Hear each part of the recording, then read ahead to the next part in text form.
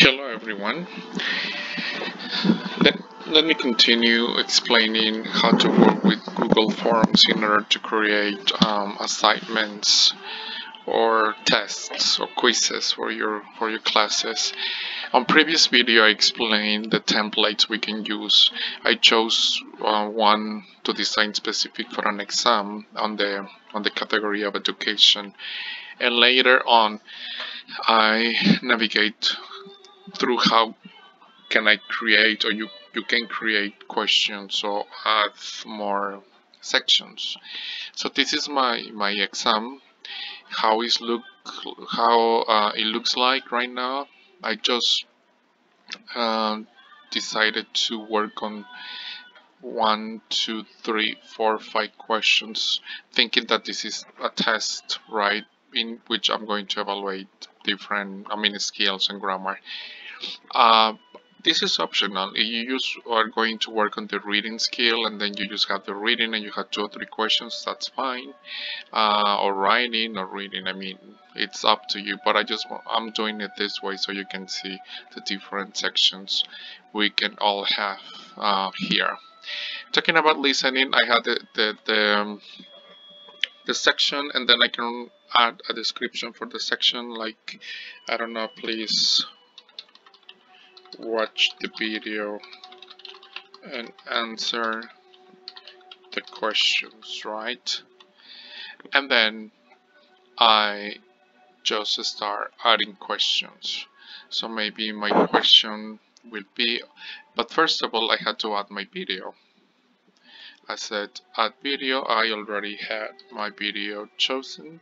I look for it. It's a listening exercise and I'm going to use as an example.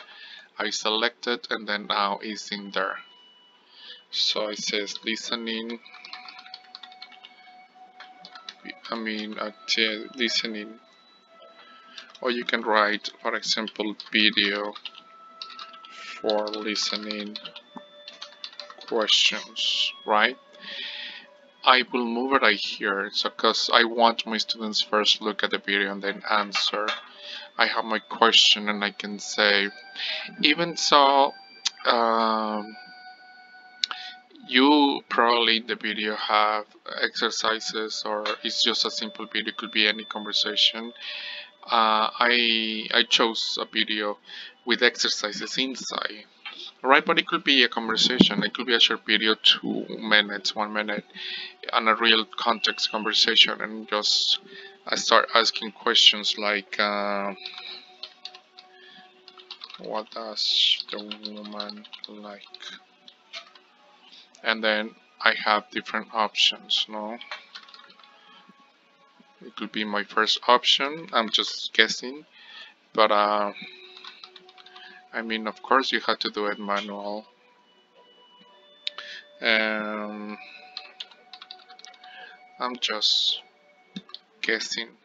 And remember, the recommendation for a multiple choice question is to have 4 options, 2 to be distractors, and then maybe the correct one, and one that is pretty similar, or it could be even the opposite from the right one. So probably I can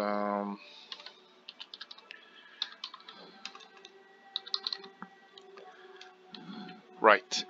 And just remember that it's very important that in clave de respuestas, or the answer key, just you had to choose what's the correct answer, and then the points you are going to assign for that question. This is the correct answer, 1 point. And then if I'm going to continue with the same format, I just copy and paste, and then I just overwrite on the question, right?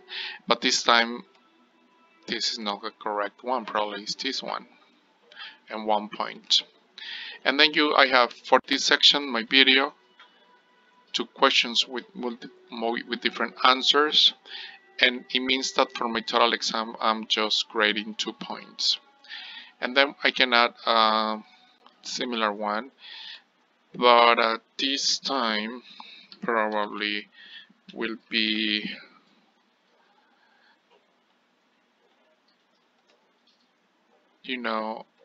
different, one or two options. So I go clave de respuestas and this will be the answers.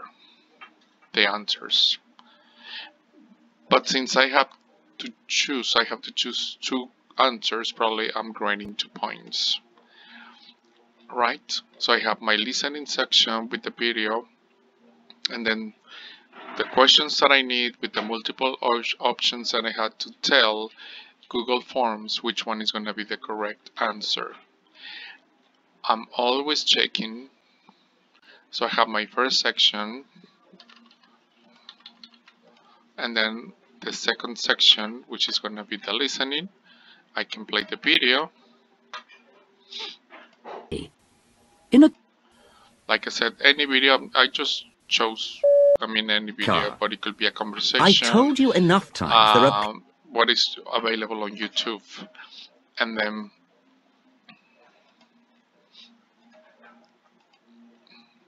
next, and that's the way I'm going to continue in the next section. So this is how my students will see it.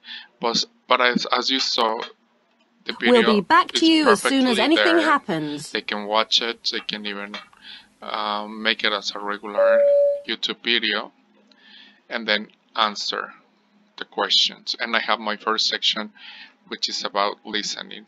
I go back to my exam, and the good thing about Google Forms is that because you need to have a Google account, everything is going to be saved on your Google Drive in automatic. So you don't have to save it, or every certain minutes, maybe 1 or 2 minutes, is saved.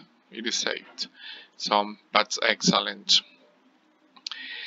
This is how you might work with a listening section. So on the next tutorial, I'm going to explain how probably you can work on with a writing section. Okay, so stay tuned, and thank you for watching this tutorial. Until next time.